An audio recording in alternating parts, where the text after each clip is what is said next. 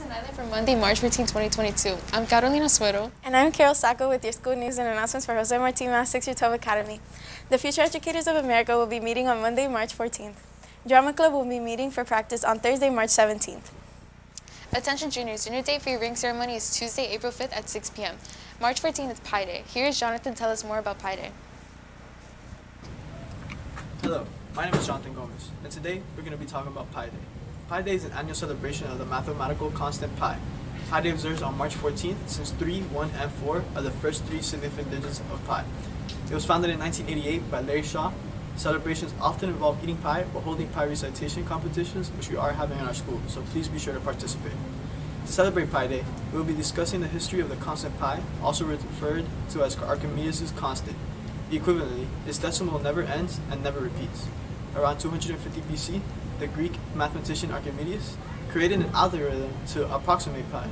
In the 5th century AD, Chinese mathematicians approximated pi to 7 digits, while Indian mathematicians made a 5-digit approximation. The earliest known use of the Greek letter pi to represent the ratio of a circle's circumference to its diameter was by the Welsh mathematician William Jones in 1706. Nevertheless, in the 20th and 21st centuries, mathematicians and computer scientists have pursued new approaches that extend the decimal representation of pi to trillions of digits. Pi is an irrational number and cannot be expressed by a common fraction. This is frequently defined as the ratio of a circle's circumference to its diameter. However, it also has a various equivalents. We will now move along to Ms. Henderson.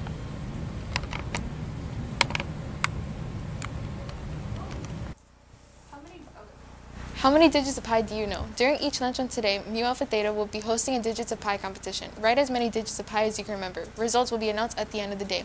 The top student will receive an award. The Silver Knights dance team presents the Mardi Gras Party School Dance from 1:30 to 3 in the cafeteria March 17th. Buy your ticket for $5 on OSP. The price at the door on March 17th will go up $7. The ticket includes candy, a drink, fun activities, and a performance from some of our dancers. We'll be right back after this video. Good morning, students and staff. My name is Renette, and for those of you who don't know me, I'm the new counselor in the school. We are happy to announce that Jose Marti will be participating in Say Something Week. Say Something is a free program offered by Sandy Hook in which they teach students how to identify warning signs and how to get help if another student presents any symptoms of trying to hurt themselves or others. What we want you guys to look out for are any warning signs such as injuries from any scratching or cutting, if a student loses interest in daily activity that they used to enjoy, if they become isolated, if they have any mood swings or they become like irritable all of a sudden. The second thing that you guys should do is take action, and as soon as you notice those symptoms, go to a trusted adult so that they can go help that student. Any trusted adult can be a teacher, your parents. In school, you have me, Miss Pelaez, Miss Estrada, Miss Robles, Mr. Enriquez. The important thing is that you guys stay observant and go get help. We're having a poetry contest to celebrate Say Something Week. All students are invited to participate. You must write a poem related to the importance of being an upstander, a good friend, or having a trusted adult that you can go to. Turn in the poem by Wednesday, March 16th to Miss Vernet's office. Students are invited to read their poems during lunch on Thursday, March 17th in our open mic. Winners and prizes will be announced the week we come back from break. Thursday, March 17th is St. Patrick's Day. And you know what that means? That's right, we're having a green-themed dress-down day. Wear green and buy your wristband for $2 before school in the breezeway on Thursday.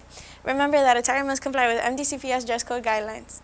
That's it for us today. Have a great day.